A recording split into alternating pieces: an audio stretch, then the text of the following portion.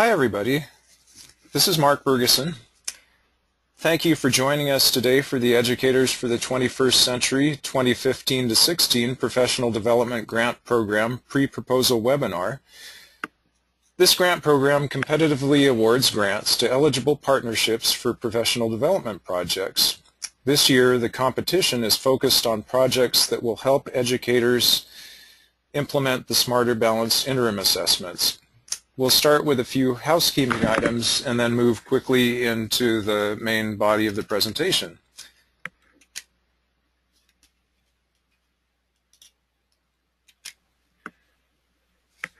So here are the housekeeping items. You should see on your screen a slide that says housekeeping at the top.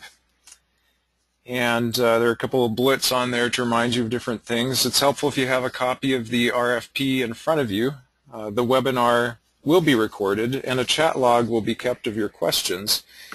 I'll respond to your questions orally today, and then we will also post a written Q&A document on the Educators for the 21st Century webpage based on today's questions and answers. And if there's a conflict between the written responses and the oral response I give, the written response prevails. We'll add to this Q&A document as time goes on and questions and answers of general interest come up.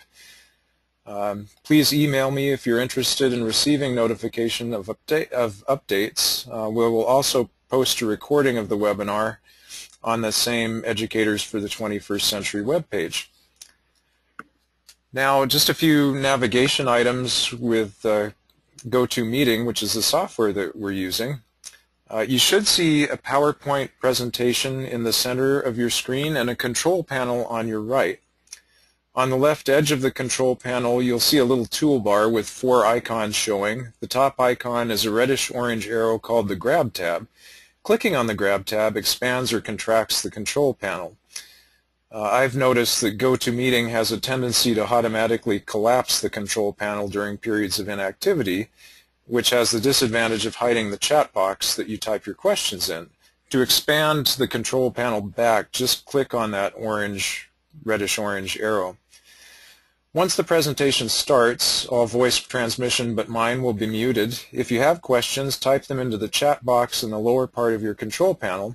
I will pause periodically to answer them. You'll only be able to see the chat box if the control panel is expanded. Don't forget to hit send after you've typed your questions, and please send to all so that others may see your question.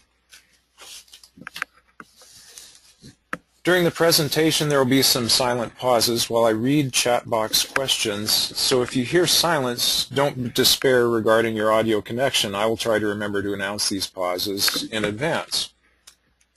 So we'll start out with the goals for the webinar. The webinar is designed to help you understand the program and the award process. In doing so, I will highlight key features outlined in the request for proposals, and also I'll try to point out potential pitfalls as we go. If I were sitting in your shoes, I would probably find that to be among the most useful information that you could get today.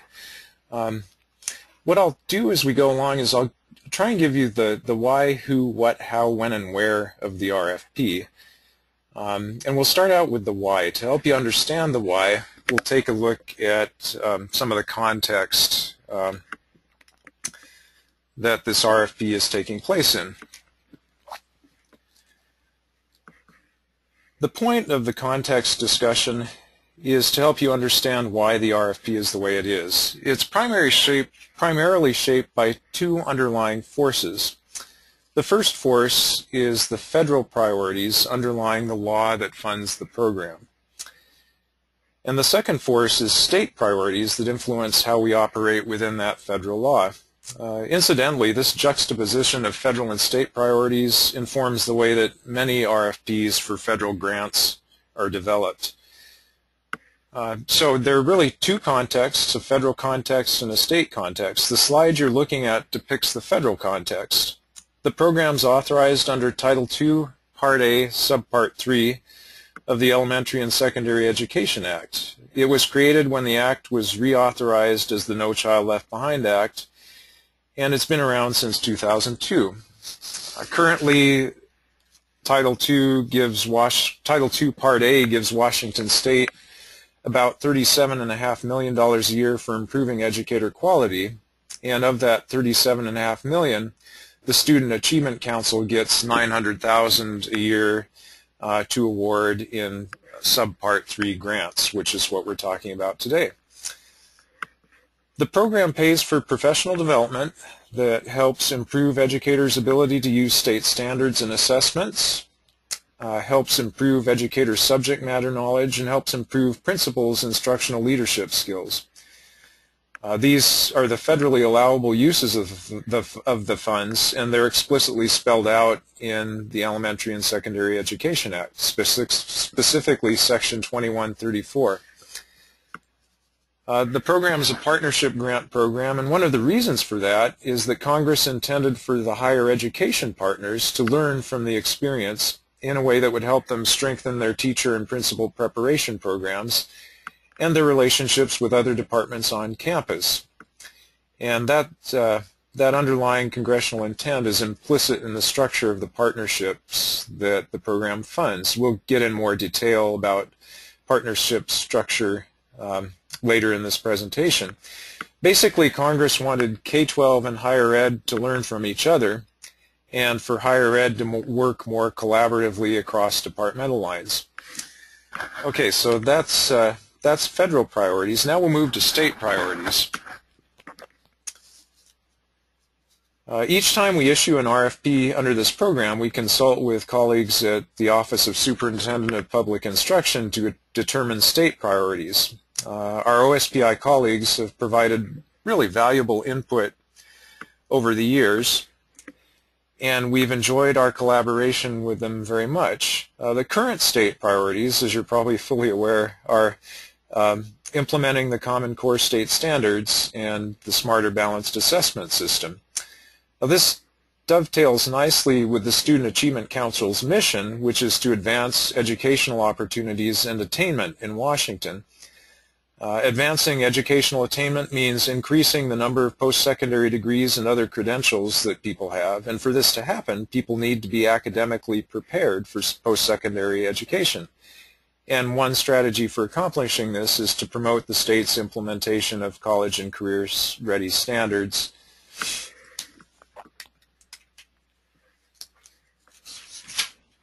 The Smarter Balanced Assessment System is a key component of implementing college and career-ready standards in Washington.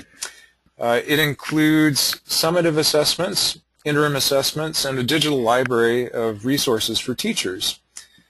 This RFP is focused on use of the Smarter Balanced interim assessments for instructional purposes to provide information on student skill gaps to educators so that they can adapt instruction and curriculum to provide to respond to student needs, identify the assessment, or else provide other supports to respond to student needs identified by the assessment. There are two types of Smarter Balanced interim assessments. There are comprehensive assessments, which mimic the summative assessment, and there are interim assessment blocks, which focus on smaller sets of targets and provide more detailed information for instructional purposes. The comprehensive assessment is available now, and the interim assessment blocks will be available on July 27th. So you may be wondering, why are we focusing on the interim assessments? The main reason is that we see them as a tool for helping close opportunity gaps faced by some students. These include students of color, ELL students, students with disabilities, and students from low-income families. Closing opportunity gaps is important to us because we want to increase educational attainment for all students. And to us, all really does mean all. And hopefully that's apparent as you read the RFP. We want this grant to help educators use the interim assessments to inform instructional decisions that will help close opportunity gaps. And the beauty of the interim assessments is that they can be used at both the classroom and the school levels to accomplish this. Now, hopefully the presentation so far has helped you understand the underlying state and federal priorities that shape the RFP. Now we'll move on to a description of the program.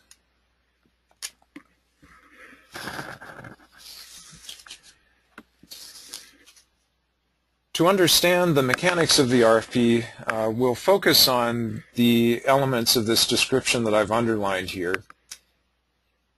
As we go over these elements, I'll speak in terms of who, what, where, and when. We've already discussed why when we covered the context. So let's start with who. And this is one of the most interesting aspects of this program. To be eligible for funding, the partnership has to include at a minimum 3 required partners. And once you have those 3 required partners, you can include any number of optional partners. And the partnership, including the required partners, is one of the main pitfalls that projects run into. It's also one of the main reasons that we ask you to file a notice of intent, which, by the way, is due next Friday. The notice of intent will allow us to identify and troubleshoot partnership issues early in the process. The next slide shows the required partners in detail. The first partner is really kind of a 2-part partner because the institution of higher education and its division that prepares teachers and or principals count as a single partner for purposes of this program. The division that prepares teachers and or principals would be a college of education or an education program or some similar academic unit. Whatever it's called, it has to be regionally accredited and also has to be approved by the Professional Educator Standards Board to prepare licensed teachers or principals in Washington. The second partner is a college or university school of arts and sciences that offers an appropriate major. If you look at the second bullet on the slide in front of you, please note the words offers one or more academic majors in disciplines or content areas corresponding to the academic subjects in which the teachers served by the project teach. These are core academic subjects, and the teacher doesn't have to specifically teach a class with the name of the subject in the class's title. It's just that the subject matter has to be part of the class. And so what would be an example of a higher education partner that could serve as the required second partner here? For example, a math department would work here if a project was focused on implementing the Smarter Balanced Interim Assessments in math. An English department would work if a project was focused on implementing the Smarter Balanced Interim Assessments in English Language Arts and Literature. Other departments might work too, but check with me first, please, so that we can discuss whether the partner would work and so that I can ask the U.S. Department of Education what they think if I need to ask them a question about it. A project that focuses on both math and English Language Arts and Literacy would need 2 schools of arts and sciences partners, one for math and one for English Language Arts and Literacy. I apologize, I think I said English Language Arts and Literature earlier. I meant literacy. Sorry about that. The third required partner is a high-need school district. Now we're on the third bullet of the slide. You can find a definition of high need in the definitions section of the RFP on page 9, and you can find a list of high-need school districts in Exhibit F on page 37 of the RFP. The list of high-need school districts in Exhibit F was developed by applying the definition to federal 2012 census data and OSPI 2013-14 Washington State report card data. Those were the most recent data that we had at the time the RFP was issued. One other thing to note is that projects providing service within multiple target regions have to serve at least one high-need school district from each target region. And the target regions are laid out in as ESD regions in the Exhibit F there. And I apologize, you probably hear my phone ringing. That's something I forgot to do before I started the webinar. So let me just fix that little mistake here.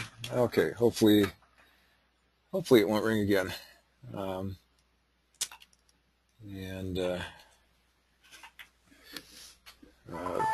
Oh dear, now I've done something I should. I apologize for this. Please enter your password and then press pound. Yeah, that's probably the worst thing I could have done. Okay, well, hopefully this is making you laugh a little bit. And please enter your password and then press pound. And I'll see. Okay, well, hopefully it'll be more quiet now. We will see. Sorry about that. I wanted to offer an explanation for why these partners are required partners. First, it's to encourage two-way learning, so higher ed programs can be informed by what the higher ed faculty learned during their service in the project. Second, Congress wanted to encourage communication across departments and universities, so that's why we have one of the reasons for having the arts and sciences partner, that second partner in there.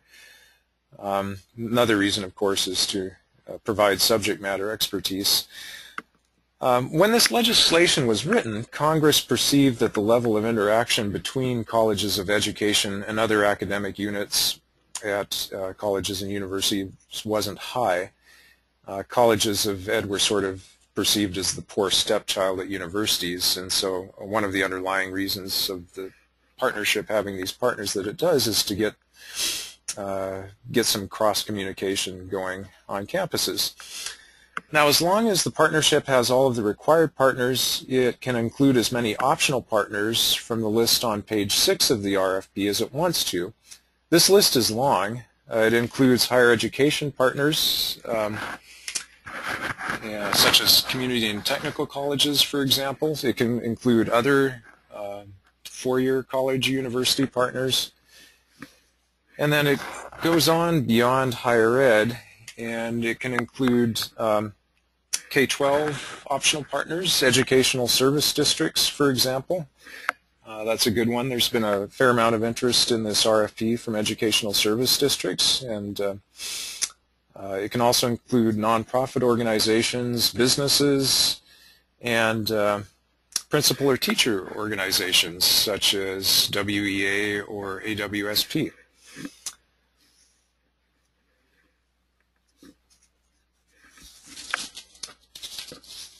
There's one optional partner here that has kind of a special status, and that is nonprofit private schools. Their status is special in that they need to be offered equitable participation. So in other words, you have to invite them to the table, and they are free to accept or decline. So they're not a required partner, but it is required that you invite them.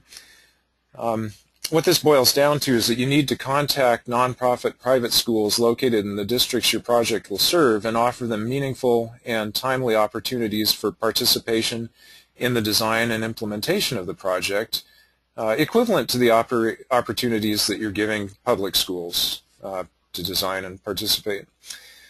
Okay, now let's talk about roles within the partnership.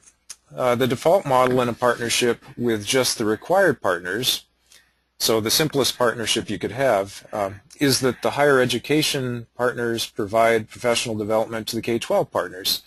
The idea is that the teacher or principal prep unit would provide expertise related to instruction, and the School of Arts and Sciences partner, that'd be the math department or the English department, would provide subject matter expertise.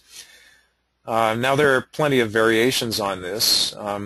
For example, personnel from optional partners can provide professional development, and K-12 partners can have expert teachers or coaches provide professional development.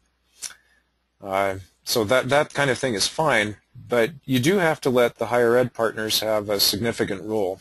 The project director, or at least one co-director, has to be a tenured or tenure track faculty member of one of the required higher ed partners, and this faculty member has to provide effort comparable to or greater than the effort of other key personnel in the project. In fact, all of the required partners have to play key roles in planning and implementing the project. One key role that a partner will play is that of fiscal agent. Now, the universe of fiscal agents is limited. Only institutions of higher education, high-need school districts, or ESDs may be fiscal agents. So let's talk a little bit about what a fiscal agent partner does. This slide outlines the duties of the fiscal agent partner. Fiscal agent partner is the one that the Student Achievement Council will be interacting with on all levels. In short, it serves as the lead partner in a partnership. Okay, now let's shift from the structure of the partnership to the target audience that the professional development is aimed at helping. The target audience is in-service K-12 educators. All projects have to serve teachers and principals or assistant principals, but serving highly qualified paraprofessionals is optional. If a project does serve highly qualified parapros, it serves them in the same way as it serves teachers. The teachers have to be certificated in-service teachers of core academic subjects. I mentioned that term earlier. Core academic subjects is defined on page 8 of the RFP as English, reading or language arts, mathematics, science, foreign language, civics and government, economics, arts, history, and geography. So it's a pretty long list. You just have to make sure that the teachers you're serving teach subject matter from that list. Principals and assistant principals that are served by the project have to be responsible for instructional leadership in mathematics or English language arts and literacy in their schools. The professional development they receive has to be specifically designed to improve their ability to lead teachers of mathematics or English language arts and literacy. General instruction to train principals for entry-level positions or advancement opportunities isn't eligible for funding. It's got to be discipline-specific professional development. Assistant principal is an interesting term. It's not defined in the Elementary and Secondary Education Act.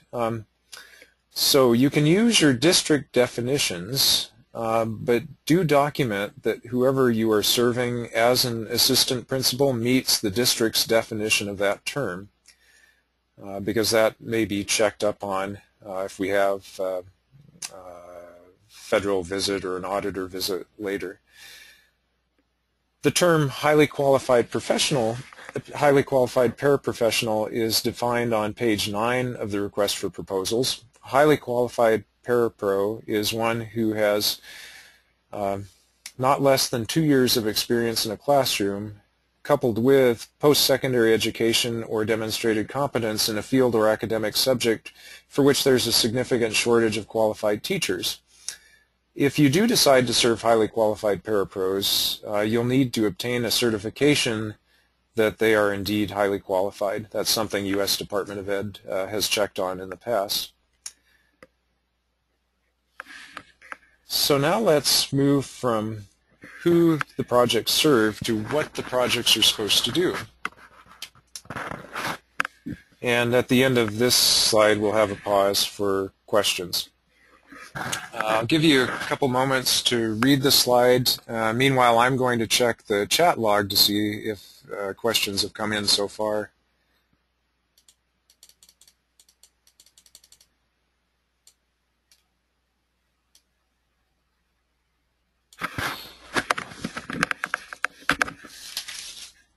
Okay, you can see from the slide that there are three what we call required project goals. And the reason that they're required is that these are what the federal money can be used for. So in order to be eligible for the funding, you have to address these goals. And they're important. and actually they're the source of about 60% of the points that are available in the proposal scoring rubric. So that's an indicator of their importance. So there are three of them. The first is to ensure teachers and principals are able to use interim assessments to improve instruction and student achievement. Second is to ensure teachers have subject matter knowledge in the core academic subjects they teach. And then the third is to ensure that principals have instructional leadership skills. I'm just paraphrasing here.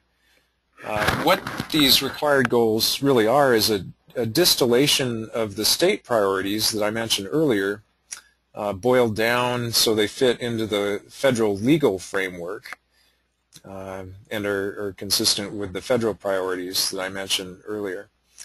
So everything that a project does needs to be designed to accomplish these goals. And you do have some flexibility. Projects that focus on addressing these goals with respect to the interim assessments may also address them with respect to the summative assessments, and may also provide professional development on the use of the Smarter Balanced Digital Library in support of attainment of the goals. Please don't try to include other goals in your proposal. These goals are it. They define the allowable uses of funds, so if you have other goals that aren't in this set here, we can't fund them.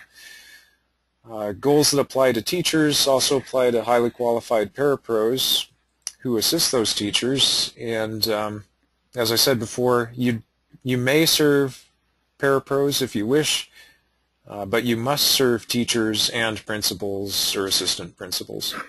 Okay, so at this point I'm going to pause for questions, and I see from the chat box that there was a question earlier about the link to the request for proposals.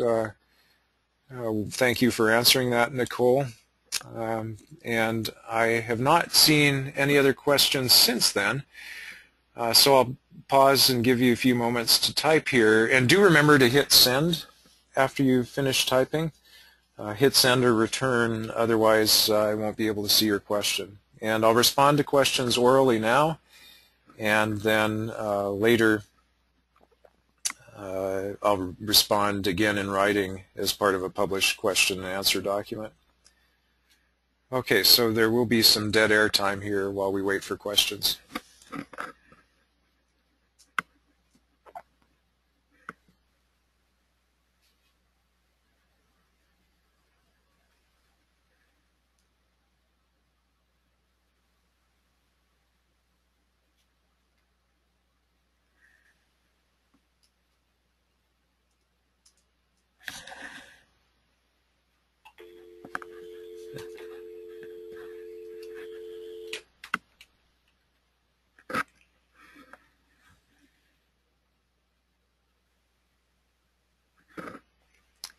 Okay,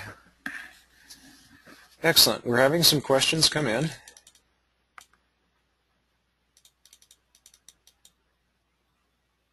And this is a really good question. How is this applicable for elementary teachers who teach multiple subjects?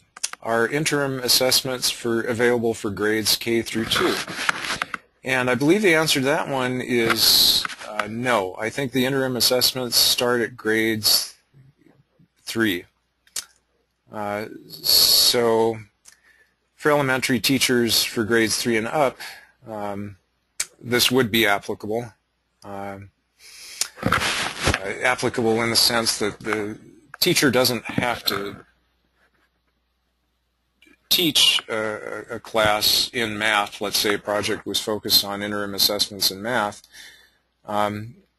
Teacher doesn't have to teach a class that is solely mathematics, but as long as the class that's being taught contains mathematics in it as one of the content areas of the class, for example, a third grade elementary teacher has math as a component of that class, then this would be applicable. That teacher would be able to use the interim assessments. For K2 teachers, I suppose it's possible they could use them for advanced students. I'm honestly not sure how a K2 teacher would use the interim assessment. Yeah, sorry, don't have a better answer on that one. Let's see, here's another question. Can an ESD be a fiscal partner in this grant and also a math science partnership grant? And the answer to that one is yes. And here's another question. Right now, the interim score reports do not give an item analysis. Do we anticipate that they will next school year? I'm not sure about anticipate. I hope they will. And we'll know more about that as time goes on. OSPI has been giving some webinars about the interim assessments, and those webinars are a good place to get updates for questions like that. And I am working from memory here, but I don't remember hearing from those webinars a firm commitment that item analysis would be available next school year. So let's just leave that as a hope for right now. That's a question I can follow up on via an email to OSPI. Okay, 3 questions so far. Any others? How often would the interim assessments be required to be given? The interim assessments are optional, so a school that's using them can give them as frequently or as infrequently as it would like to. That's completely up to the school or school district. I think it's probably at the district level that the choice of whether to use the interim assessments or not is made, and perhaps that would be the level that frequency of use would be determined on as well, although it's conceivable districts could give instructors a lot of latitude in how frequently. So that question is one where the answer is it depends. Depends on the district and school choice. Are there other questions out there? I'll probably wait for about 15 more seconds here before moving on. Oh, here's one. Can you make a distinction between the interim block and comprehensive?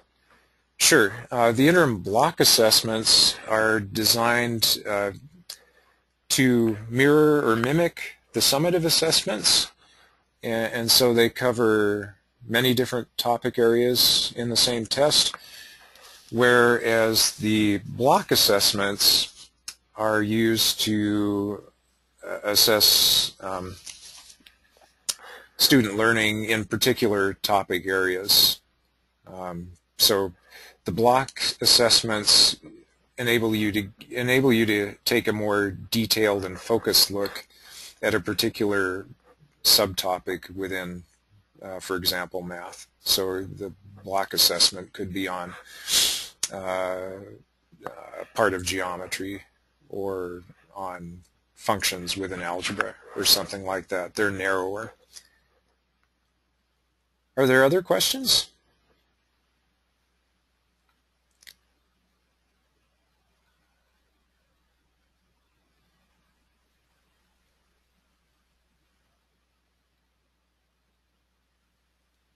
Okay, well, I think we'll move on, and if you do have other questions, there will be other opportunities to ask them as the presentation progresses, and we'll open the floor for all sorts of general questions at the end of the presentation.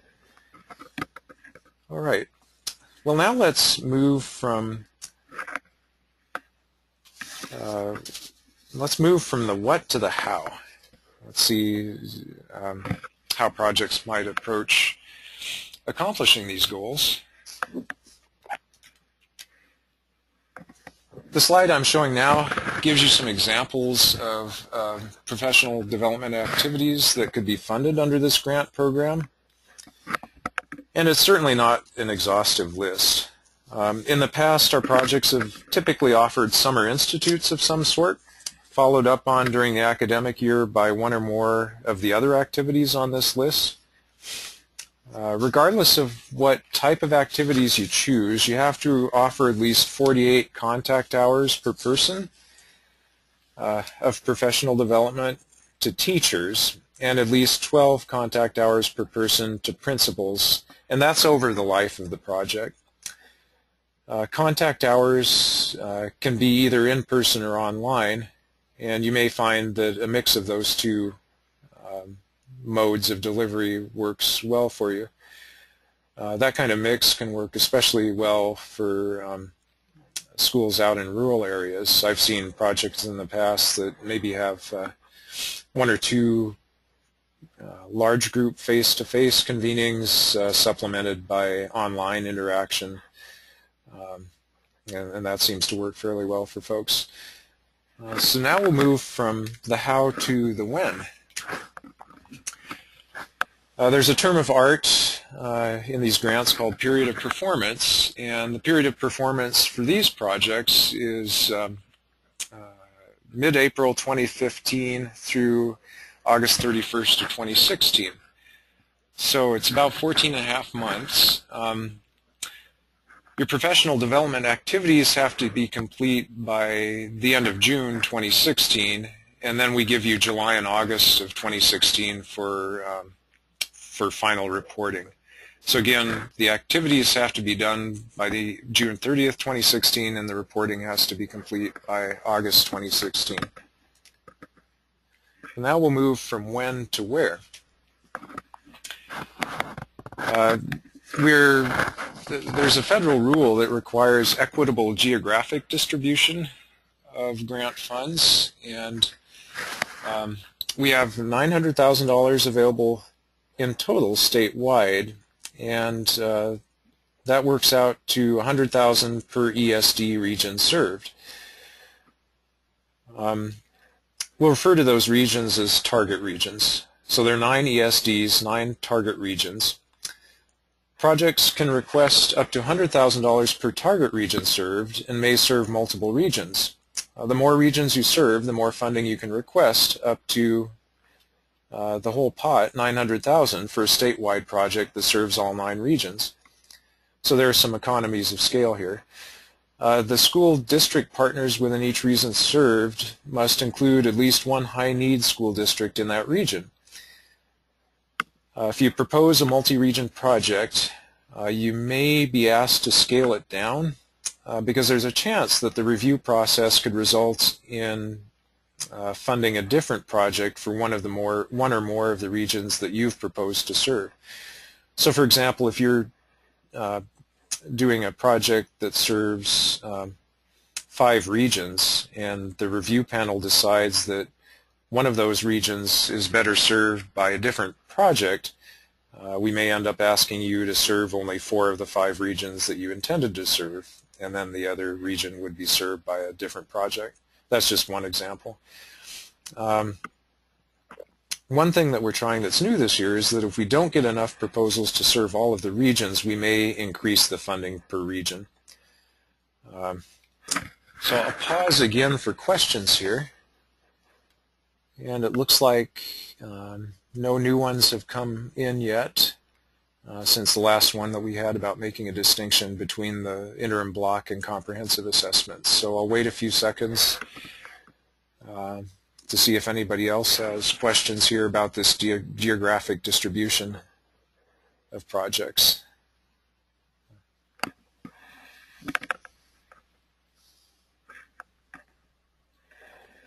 Okay, here's a question. Am I to understand that a school district not identified in Appendix F may participate as a school district as long as a school district that does appear in Appendix F is participating? And the answer is, that's right, you've got it. Your understanding is 100% correct. Here's a new question. What percentage of the allocation must go to higher ed partners or LEA partners? And as with so many of these questions, the answer is it depends. It depends on what you're doing and who you're serving. There is no set minimum or maximum percentage. But I will point out a potential pitfall here. We've had projects in the past that were led by one of the optional partners that didn't give very significant roles to the required higher ed partners, and that kind of came back to haunt them because the required higher ed partners that didn't have significant roles dropped out mid-project, and that means that the partnership is no longer eligible for funding. So you have to be careful when you're putting together partnerships that you give significant roles to all of the required partners, but there is no minimum percentage. Okay, here's a new question. Can you give the allocation ratio a guess or an estimate? Hadn't thought about that yet. The further you get from extreme lows, the better. And personally, and this judgment would depend on who's making the judgment. Based on my experience, I would urge against having less than 10% of the funding go to each of the required higher ed partners. For the required high-need school district, that's a different story because some of those high-need districts are very small, and it may not take 10% of the partnership funding to serve a small high-need school district adequately. So those are just rough, and that's just sort of based on a guess feeling.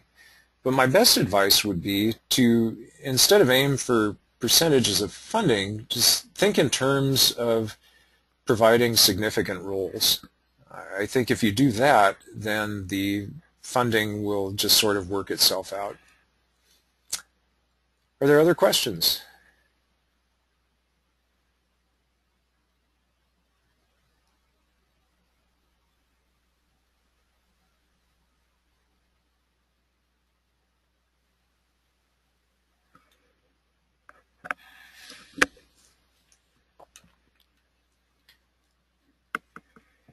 Okay, here's a new one.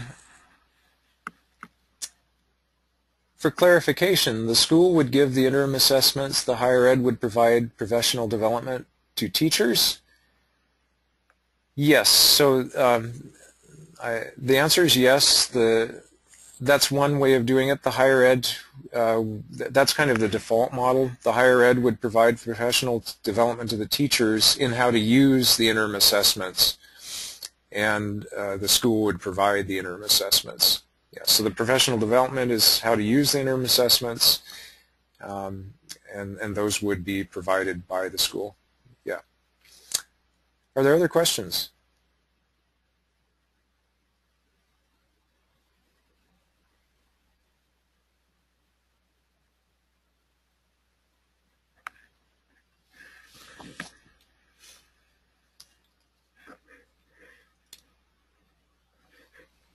Okay. Seeing none, I'll proceed. So far, I've been trying to help you understand the mechanics of the grant program by telling you about the who, what, where, when, how, and why of it.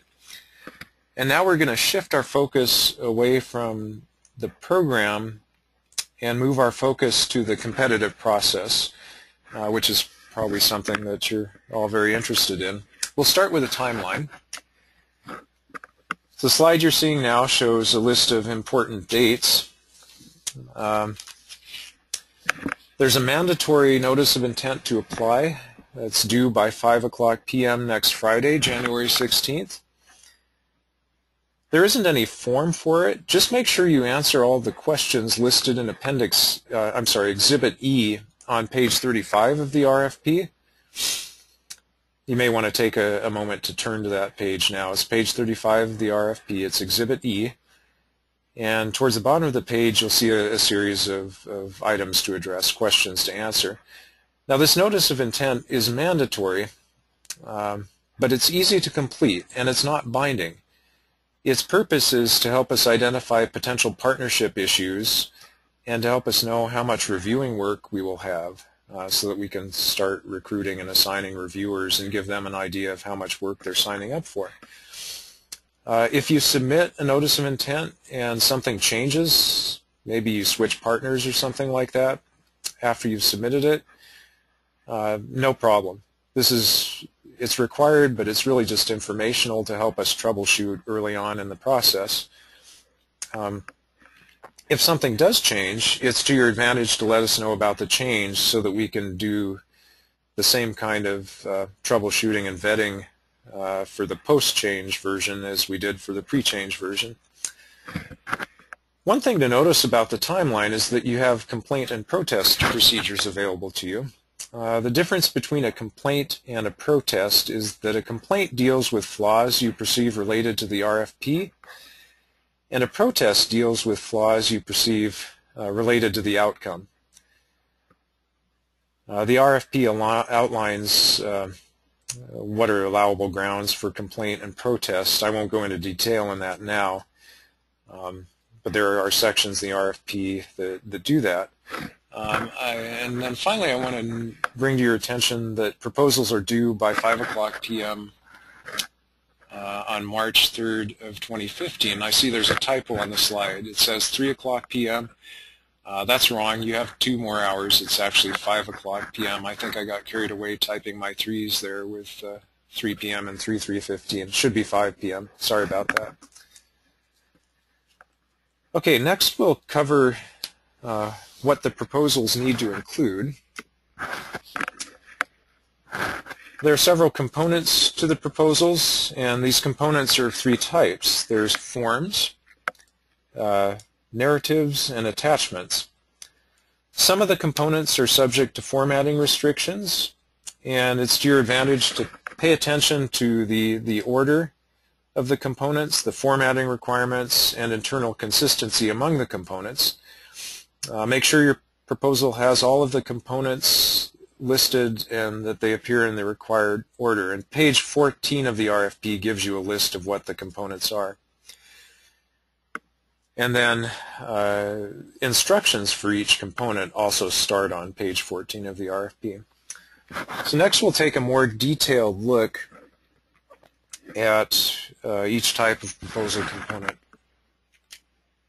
First type is the forms.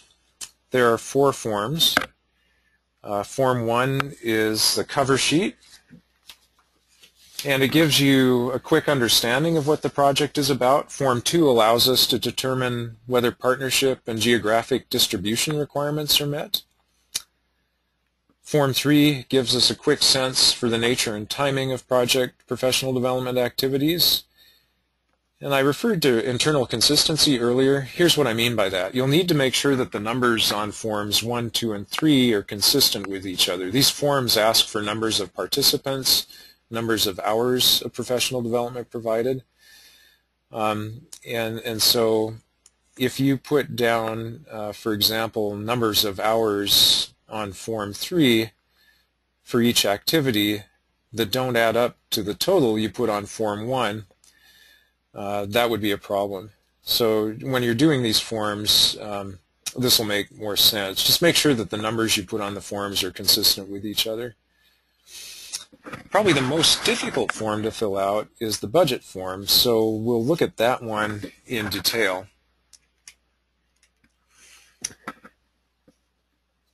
If you'll turn to Form 4 on page 33 of the RFP, you'll see that the budget form is split into rows and columns. The rows identify the type of goods or services that the project will charge the grant for, and the columns identify which partner is using the money. So for example, total salaries paid to College of Education faculty would appear in row 1, column 1 of the form. Stipends paid to participating teachers from high-need school districts would be entered in row 6, column 3 of the form, and so forth. You may be wondering why so many columns. The reason the columns are there is that they're designed to ensure compliance with a federal rule that no partner in the project can use more than 50% of the funds made available to the project. So here is one limit that relates to a question that was asked earlier about what percentage of the funds should various partners get. The only concrete limit is this 50% rule.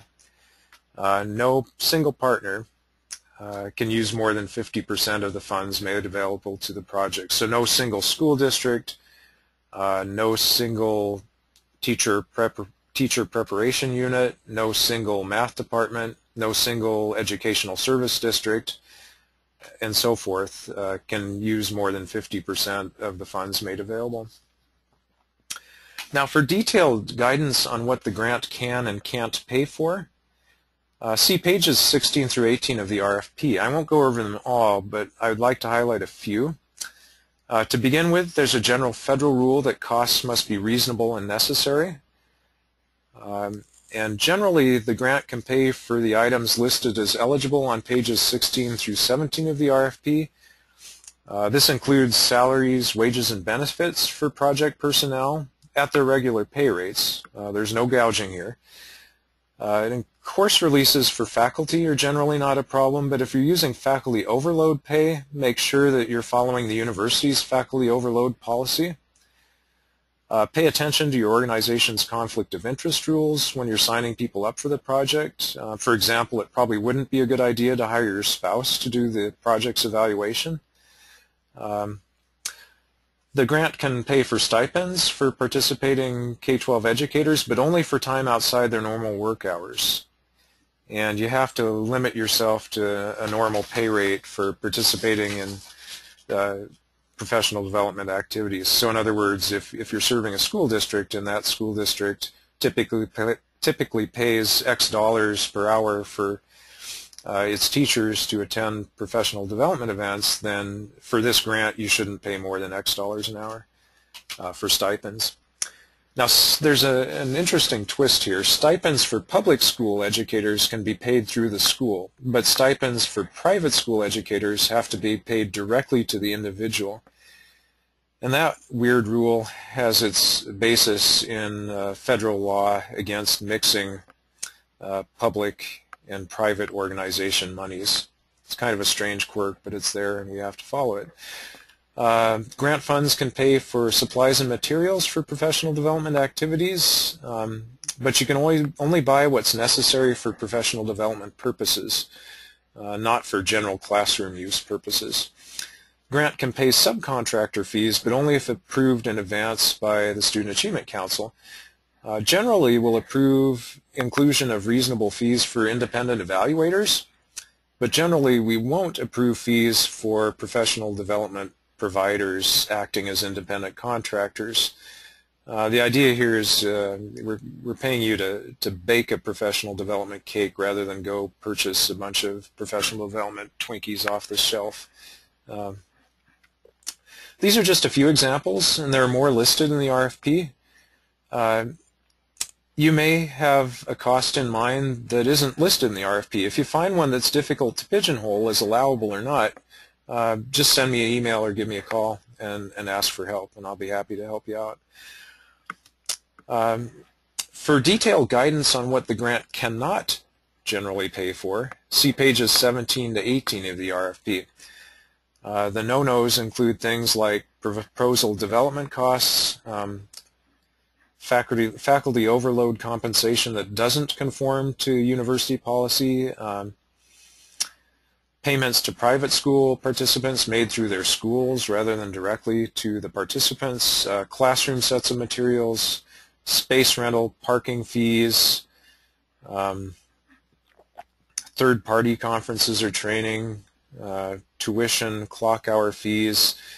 Generally the grant can pay for costs, and fees are not necessarily the same thing for cost. An entity could, a partner could be charging a fee, say for parking, that was actually more than what the parking lot costs to maintain. So that's the reason for shying away from a lot of these fees. Another general no-no is food and beverages, with the possible exception of working lunches. Food is a very touchy issue right now with the federal government, and you have to work really hard to justify serving a working lunch, and you have to document that it was really necessary. And I'm happy to provide help doing that. Just be warned that it's not an easy sell. Please try and not include any questionable items, any luxuries in your budget. That's risky on two levels. First, it may cost you some reviewer points, and second, if you do include something and it does get approved and later Uncle Sam disallows it, it's going to be your organization's responsibility to to repay the damages. So it's to your advantage to err on the side of being conservative in charging costs when you're developing your budget. Now, in addition to filling out this budget form, you'll need to attach a budget narrative that explains how the numbers on the form were calculated. There isn't any specified format for the narrative, but it has to be sufficiently detailed so readers will understand how each budget amount was calculated and to judge whether a budgeted expenditure is reasonable and necessary. So here's another point where I'll pause for questions, and I see that a few have come in, so I'm going to take a moment here to scroll back up the list and see where I need to start.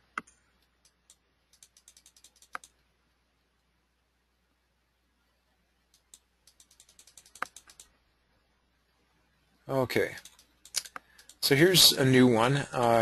It's not about budget, it relates to what we were talking about earlier. Is the inclusion of the Institution of Higher Education Teacher Development Partner intended to include teachers in training in the PD? And the answer is no. At least not as paid recipients. So the purpose of the program is to provide professional development to in-service educators, not to pre-service educators. And the only exception to that is if there is an in-service highly qualified paraprofessional who is also enrolled in a teacher prep program to try and become a certified teacher, then yes, the grant could pay a stipend to that kind of highly qualified parapro. But that's the only pre-service person who the grant's intended to provide training for. Okay, now having said that, if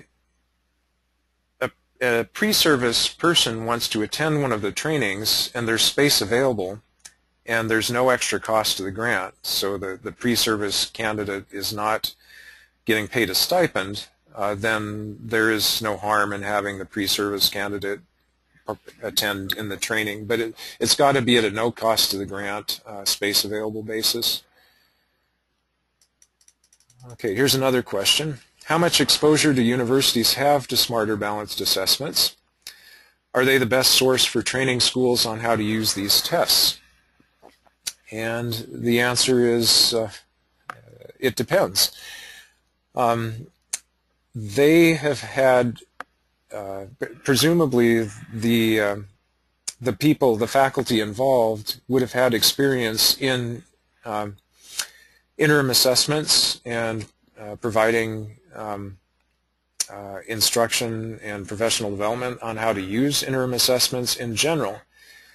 Now, few people in the state have had a lot of exposure to the interim assessments. The block assessments won't even be issued until January 7th, and the comprehensive just got issued on January 6th. So nobody really has a lot of practice with those. However, the universities, at least the ones who put forth good proposals, will have had faculty that have had experience providing training on interim assessments in general. So are they the best source for training schools on how to use these tests? Not sure. I hope so. They should be a highly capable source. So sorry I can't give a more definitive answer on that.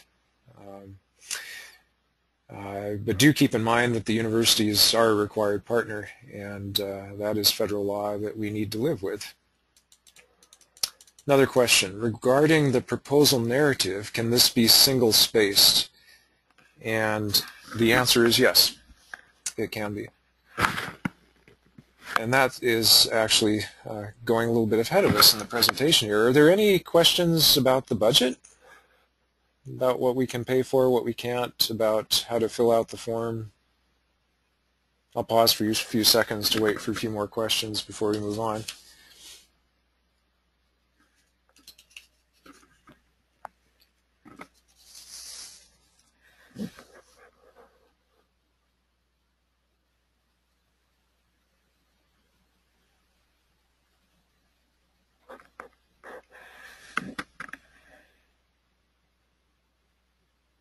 Okay, I'm not seeing any questions about the budget. I suppose that will become more interesting to people as we move further in the application process. So I'll shift gears away from the forms now and tell you about the proposal narrative components. And that's the next set of components that are part of the proposal.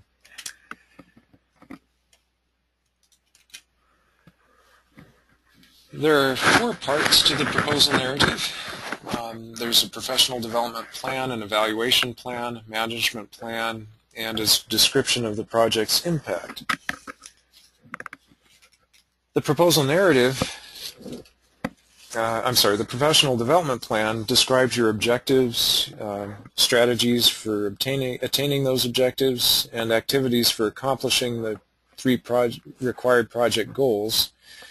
So you outline your objectives, strategies, and activities for accomplishing the 3 required goals. The professional development plan also describes the research base that gives us reason to believe that the approach that you choose is sound. The evaluation plan describes how you will evaluate your success in accomplishing the required goals. The plan will assess changes in educator knowledge and practice. What do educators know and do differently as a result of the project, in other words? The Student Achievement Council will be conducting a limited statewide evaluation regarding some aspects of the project, but projects are each required to do their own project-specific evaluation too.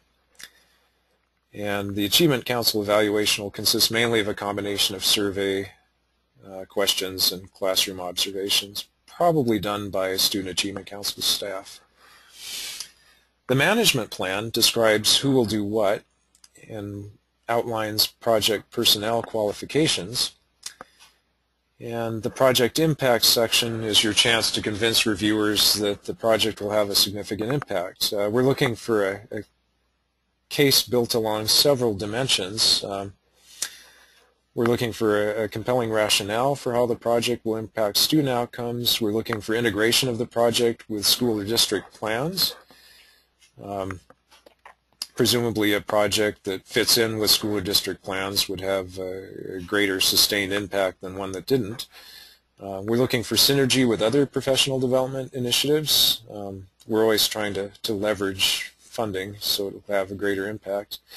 And we're looking for impact on the teacher or principal preparation and professional development programs that are offered by the College of Arts and Sciences or teacher, principal, prep, higher education partner.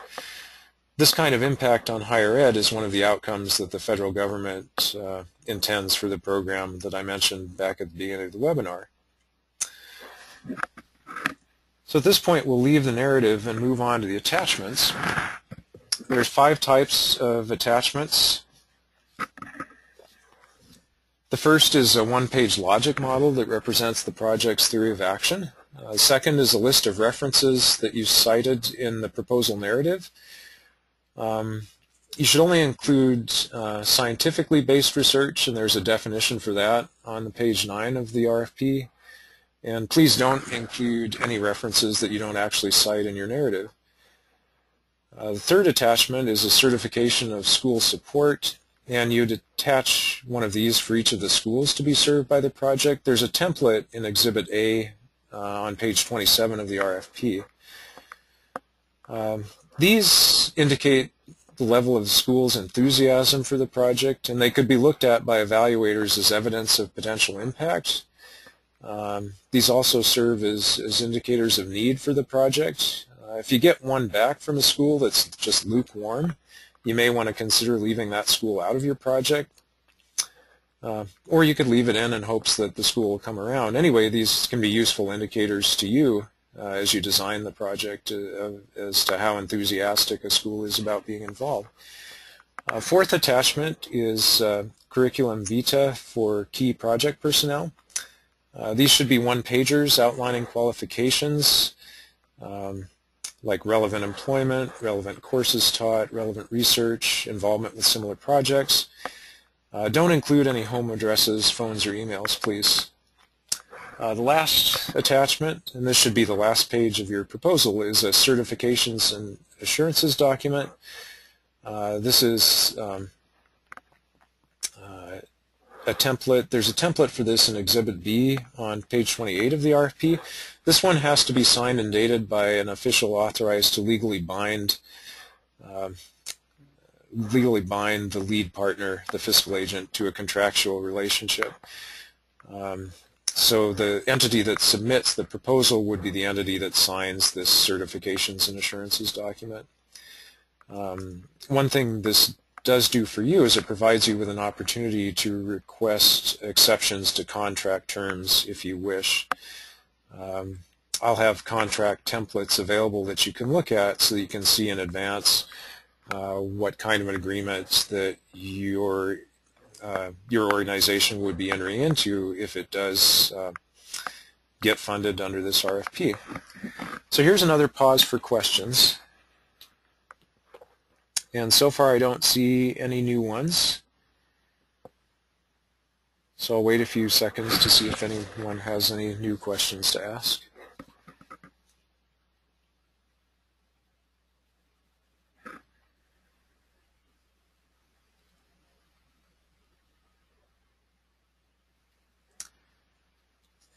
Okay. Well, that wraps it up for proposal contents. For what you need to include in the proposal. So next we'll consider the evaluation of the proposals. So this slide I'm showing now outlines the steps in the evaluation process. So we receive your proposals by 5 p.m. on March 3rd. And then what I will do starting that night and going into the next day is I'll take a look at your proposals before forwarding them to the reviewers. And what I will look for is simple stuff, completeness. Did you check boxes you were supposed to check? Are forms 1 through 3 internally consistent with each other in terms of the numbers on the forms? Have you followed the page and format requirements for the narrative portion of the proposal? There's a 12-page limit to the narrative, and you need to follow that limit. Things like that, that's what I'll check for. And it's kind of harsh if you don't follow the 12-page limit. What I'll do is let you know, and I'll ask you to rewrite the narrative so it fits in 12 pages, and if you aren't able to do that, then I'm stuck forwarding just the first 12 pages of the narrative to the reviewers, and I hate to do that, and we've always in the past been able to avoid it. Past applicants have been able to meet the 24-hour turnaround time to respond to questions I raise as part of my staff screening here. So after the staff screening is done and all the page limits are followed and margins are 1 inch on the narrative and the forms are internally consistent and so forth, then I forward the proposal to a team of reviewers. They'll review and score the proposals, and then we may, depending on the number of applications, we may ask you to give a presentation to a selection panel, or we may not. That still remains to be seen, and I'll try and let you more about that as soon as I know more about it. So we will have reviewers review and score for sure, and then depending on the proposals we get, we may have a second step in the process that involves an in-person presentation by you to a selection panel. And the selection panel may consist of different people than the ones that reviewed and scored the proposals, but the selection panel, regardless of who's on it, would have the review and score comments and scores from the reviewers to inform their decision. So let's talk a little bit about scoring. There's a scoring rubric That's the last few pages of the RFP. And it's on pages 38 through 45. It's divided into 6 sections. And the first 3 of those 6 sections, which are 30 points, 15 points, and 15 points respectively, are all related to how well, how convincing is it that the project is going to do a good job of attaining the 3 required project goals. So you can see that 60 out of the 100 points total is all related to these 3 required goals. And then the remaining 40 points is split among the management plan, project impact, and project budget. But you really do need to focus on those 3 required goals. That's where you get most of your reviewer points. I'll close the formal part of the presentation by pointing out to you some resources that are available. There's a resources page on Exhibit D, page 34 of the RFP, that's got links to reports, webinars, and web pages that can be helpful to you in answering questions that you have as you develop the proposal. Especially helpful are links to the OSBI and Smarter Balanced web pages. There's also a link to the Student Achievement Council's Educators for the 21st Century webpage. That could have actually answered one of the earlier questions during this webinar, I think. We'll put a link to the recording of this webinar on that webpage, as well as a Q&A document based on questions asked during the webinar, and then we'll update that Q&A document to include questions of general interest that come in later through your own individual emails, but I won't include any personal identifiable information. The questions will just be reformatted so that they're stated in general terms. I'll send you updates to the Q&A and let you know when other website updates are available. Just let me know if you're interested in receiving those updates. A number of you already have. And I will post contract templates and report templates to the Educators for the 21st Century webpage so you can see in advance what those will look like. And you can get your accounting and budget staff looking at them early in the process so that they're not jammed into doing that at the last minute. I'm also willing to come to meet with you personally to explain the program or answer questions. I'm happy to come see you face to face. As you can tell, I'm not the greatest at online presentation, and I do like face-to-face much better. I will close with a reminder that notices of intent are due next Friday. And one of those questions that are asked for the notice of intent is your permission to share contact information with other projects. And this is for purposes of encouraging collaboration. At the Student Achievement Council, we're big fans of collaboration. We really think it enriches our lives, other people's lives.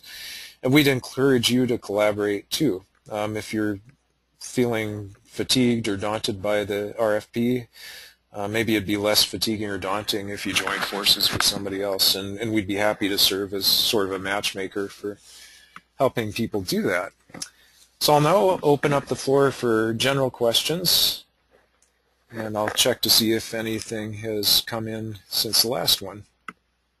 So far, the answer is no. So are there any questions you've asked so far that you feel I didn't adequately address? If so, you can copy and paste them and ask them again, or try asking them in a different way that might elicit a better answer from me.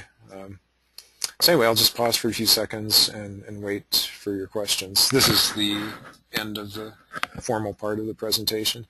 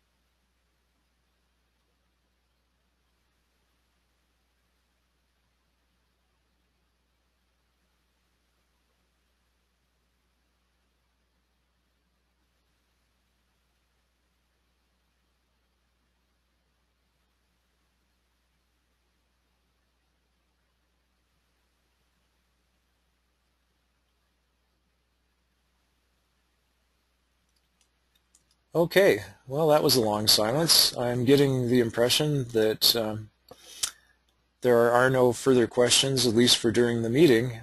If you do come up with questions later, please email me or call me with them. And again, I am happy to travel to your place to discuss things face-to-face if you wish. Just let me know and give me a little lead time. Thank you all very much for your questions today. Excellent questions. I will close the webinar and wish you well. I look forward to working with you further. Thank you. Have a nice weekend.